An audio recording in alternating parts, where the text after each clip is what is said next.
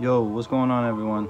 So again, something happened again with the air suspension, and I'm pretty sure it's the manifold. So let's go check it out. All right, so let me explain real quick what happened. So I was at a car meet for like 2 hours, aired out and everything, and then when it was time to leave, I got in the car and I started the car and I aired up, you know, like normal. And then I started driving off the highway. And then once I was driving, like 5 minutes after, I noticed that the controller was like blank. It didn't show the pressure. I have the Airlift 3P system, so it shows the number, like the pressure and all that. It wasn't nothing. It didn't show nothing. So I got home. I tried to connect to the system because it's Bluetooth with the app on my phone. I tried to connect that way. It didn't connect. It acted like if it was dead, right? It was like that. I turned the car on and off. I unplugged the battery, see if it would like reboot the system or something. It didn't work. It stayed blank. And then what it ended up being was it blew a fuse. But the reason why I blew the fuse is because the manifold is bad. It gave me a code saying like a pressure sensor failure, like one of the right rear. And I've been talking to some people and they tell me that that's a sign that you have a bad manifold.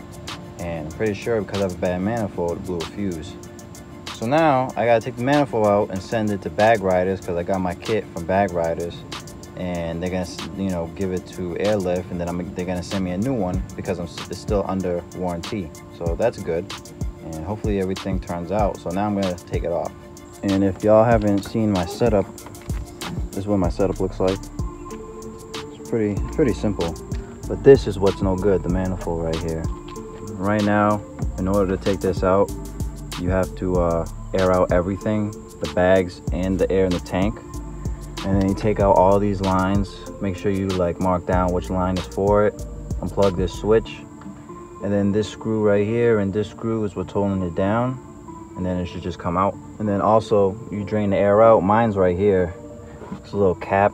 It's on here. You unscrew it, and then it looks like a tire gauge. Like when you put in air, you just press it or get like a key and the air comes out. I have this because water comes out sometimes. You can see it's kind of wet, so that's how you drain the tank.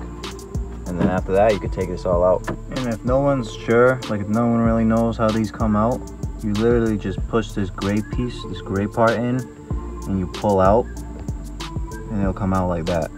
This one's easy because it's the exhaust one. And then when you put it in, you just pull it in, and then it'll click, and then it's good. Kind of odd for air, but that's how that works. All right, so as you can see, I unplugged everything, all the wires. This one's really short. The exhaust is really short. I took this one off from here. You basically just hold this down, wiggle it off.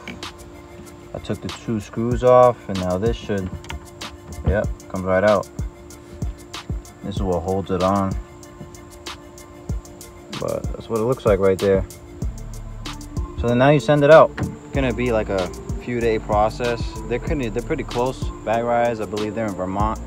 I'm in Massachusetts, so it should be like a day or two.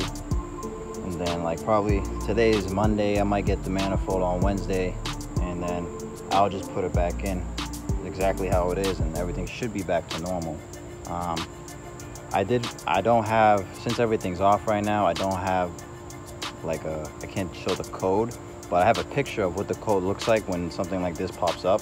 And I'll put that in right now. The right rear, that red number, that's where it has the faulty sensor. And you might notice it too driving. You might have like 60 all around or something, just a random number. But then that one will be at like 40. It'll be off. So that's when you kind of get to know that the sensor is like being bad, or like the manifold's no good. So like I said, I'm about to send it out. I'll wait for the new one, and then I'll keep y'all updated. Also, I'm thinking about changing up my trunk setup because I do drive the car more often now, and I think I'm gonna take out the sub and I'm gonna go for like a different trunk setup. I think I'm gonna go with the tank all the way in the back, and with the 2 compressors, one coming in the front and the other one coming in the front. And I'm gonna take the sub out. I'm debating if I should keep it because I need more the convenience than the sub. I'm not gonna go really for no music competitions or nothing. All right guys, so it's about maybe 2 days later. Yeah, about 2 days later. And look what we got. Boom! Came in the mail. Let's go. Here it is. And I also got these real quick too, because I didn't know about these. But if like this goes bad, you can grab these, and they're basically like, you put them on the ends of the line and you could just add air to them, so the car will air up but you won't be able to control it. You do it like how you add air to a tire. So I grabbed these too. Oh yeah, I'm digging it. Brand new, that's how I like it. All right, back to where we left off.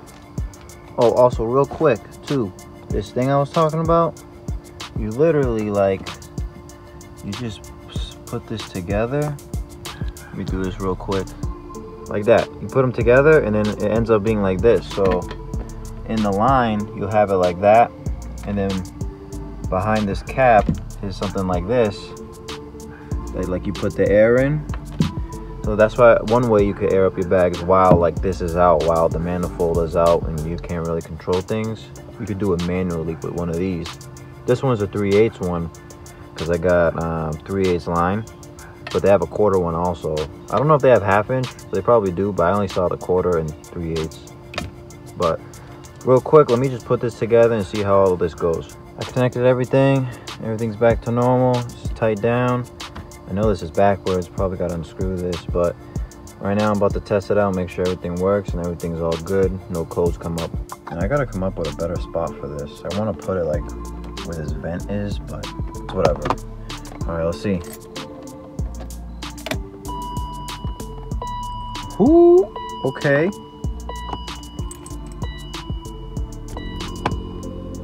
All right, so now it looks like it wants me to calibrate the system.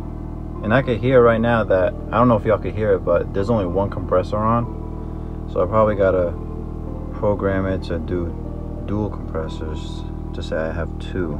So let me see real quick. Let me start this. Oh, you gotta do this all over again. All right, hold on. Let me go through this process real quick.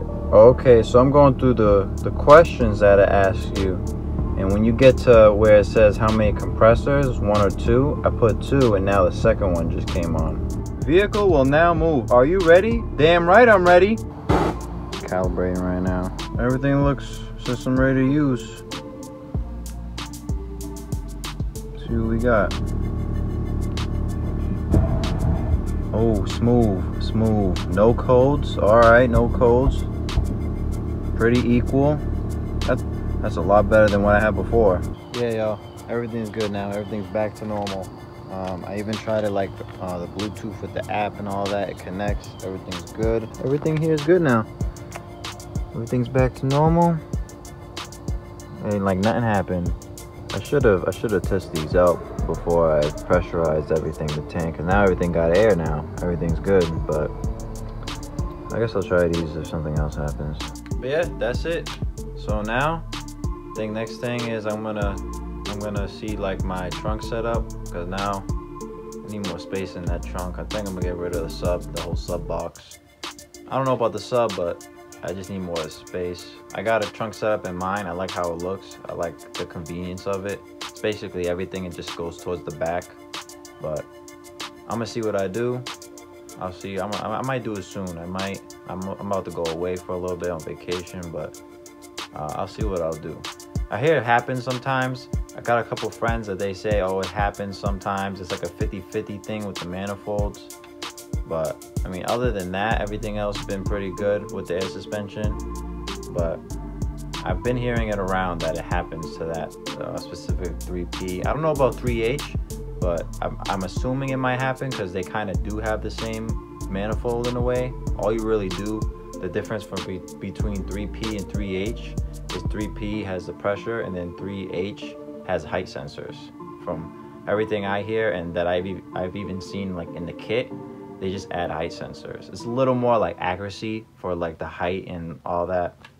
So that's it. Hope this video was helpful for y'all. I appreciate y'all watching the videos. Subscribe to your boy, and I'll catch you on the next one.